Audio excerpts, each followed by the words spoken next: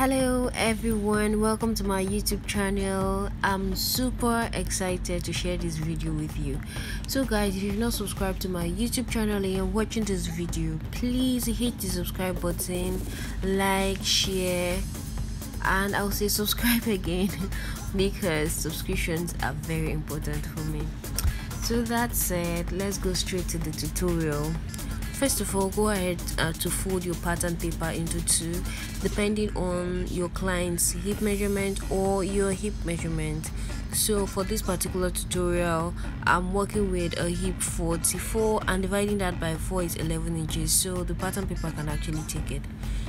Once you're sure it will take it's enough to take the hip measurement, now go ahead to start working on your project. So I went ahead to mark 7 inches on my pattern paper. That's for my waist measurement. That's because my waist measurement is 28 inches. Dividing that by 4 is 7 inches. So including 1 inch for that, it's 8 inches. So I marked that on my pattern paper. Once you're done doing that, go ahead to take measurement from your waist downwards to your hip. That's 9 inches. So I went downwards from my waist by 9 inches. So once you're done doing that, go ahead to connect the dots to create your hip line.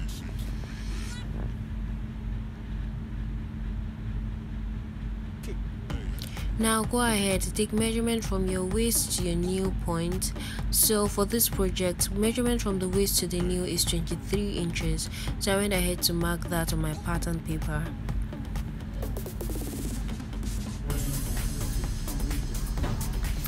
Okay, so once that is done, take measurement, your hip measurement. So my hip measurement is 11 inches. Now take away 2 inches and mark that on your new line.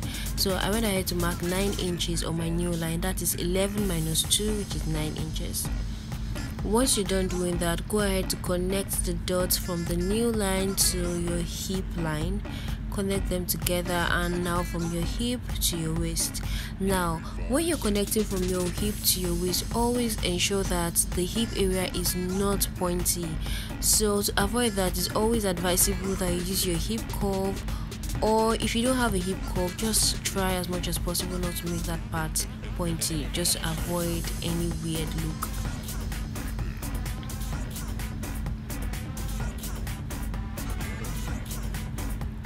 Once you're done doing that, go ahead. Now let's take I went ahead to take my darts measurement.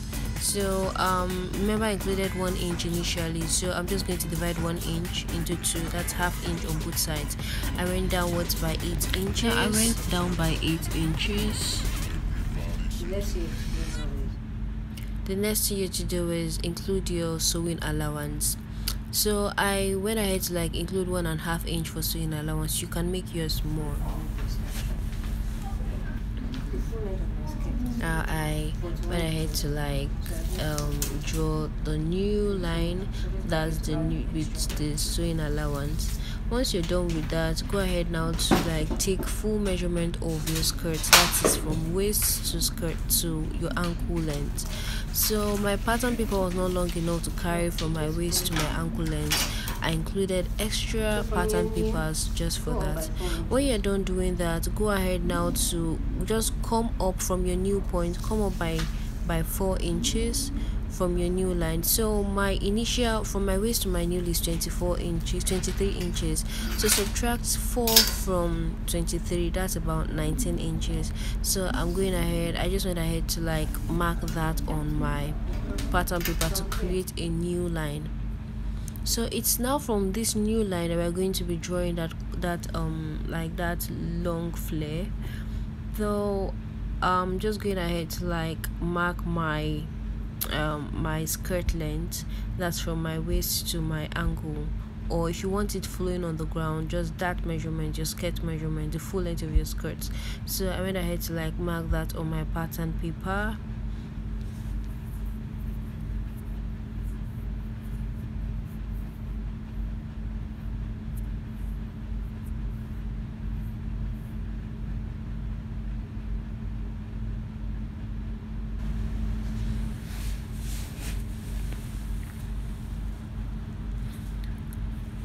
Done with that, now the next thing is to take measurement. You know, the just take measurement from, now we are just trying to like extend this dart line, so you take measurement from that dart part downwards, so make sure that it's equal, like the measurements are the same, so just come downwards from that, the end of the dart, to the hem or to the end of your skirts. Now take your new measurement and transfer that to the end of your skirts. So whatever measurement you had there, you just transfer it downwards. So I went ahead to do that, and I'm connecting it this way.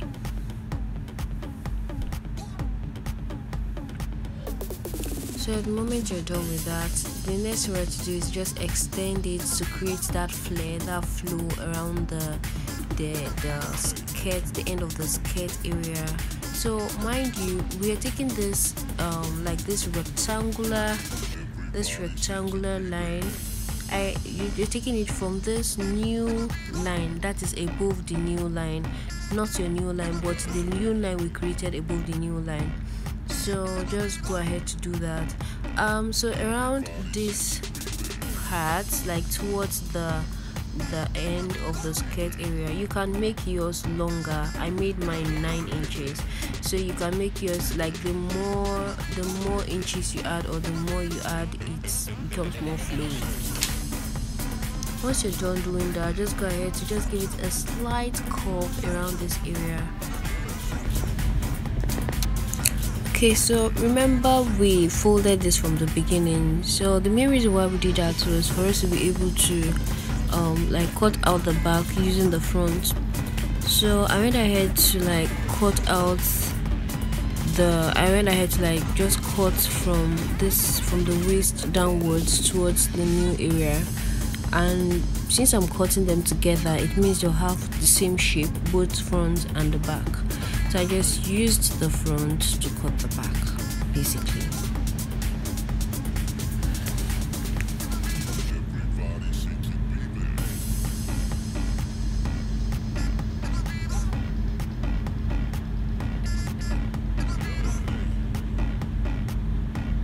Okay, so I'm done cutting the back using the front. So this is what my back looks like. That's the back pattern, and this is what the front pattern looks like. So you can see they are equal aside from this downwards area, but upwards from the new part they are kind of the same. So now it's time to just work on the front. When we're done working on the front, we go to the back. Okay, now go ahead to just cut this part from this dart area. Go ahead to like just cut this out. Now you have 2 panels. Remember, this is 6 pieces, so it means there are 3 in front, 3 at the back, but because of the zip at the back it's more like 4 panels. So now you have 2 panels here. So now just go ahead to just put your straight grain line on each of them, just so you know, and you won't mistakenly use one panel for the other, or use the front for the back instead of the back, so you don't mistakenly use the front for the back. So I went ahead to just do that, just to differentiate each of them. So I just do that, and just for your own good anyways. Once that is done, go ahead to extend this other part, like include extra pattern paper. So you can see I included extra pattern paper, and the same measurement I took from the right I did on the left. So I took 9 inches here on this side, I did the same thing on the other side, so they are even. And the same way I used my ruler to just connect it, that was what I did on this other side as well. Now I went ahead to do the same thing on the other panel. Remember, there were 2 panels in front, so I did the same thing on this other side. I just did only on the left side. I didn't do on the right because I'm cutting this on fold. You're going to be cutting this on fold, so there's no need doing on this other side. Just do on the right side where you cut out the dart from. Now we're working on the back.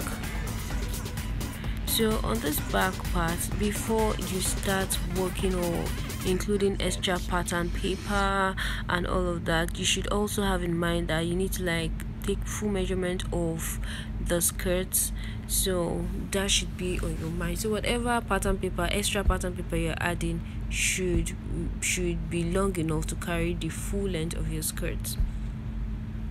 So I went ahead to just draw my line for the full length of my skirt or my skirt's measurement.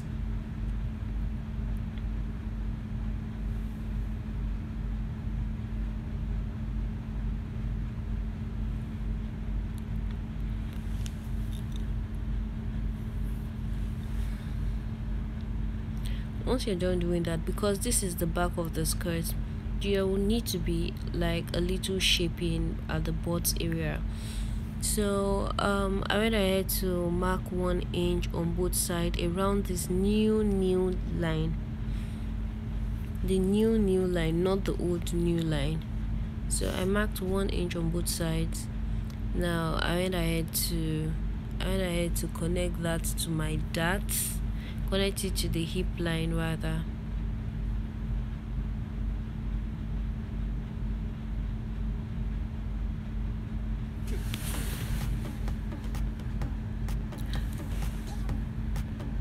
Once you're done doing that, connect it also to the new area.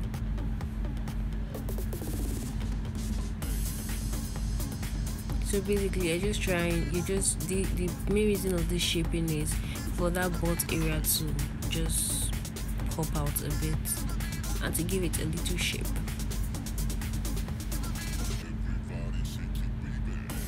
So the next thing you have to do is now work on the zip area. So I didn't mention earlier that I included extra pattern paper around this center back so that I can include my my zip allowance. So I included like 1 inch for my zip allowance. Once you're done doing that, you go ahead to also shape the zip part as well. So guys, you just go ahead to cut out just like we did for the front. Now you do the same thing here at the back. Just go ahead to just cut out this part, and just like we did for the front where we extended that line downwards, shaping, now it's the same thing here, and then you scissors to cut out the part that are not needed. It's equal just like we did for the front. Once you're done doing that, if you're done cutting out this part, that's this dart area, the next thing you should have in mind is extending the flare. Just like we did for the front, you do the same thing here on the side. So you just include 9 inches on this side on the right and 9 inches on the left as well. You do the same thing on both sides.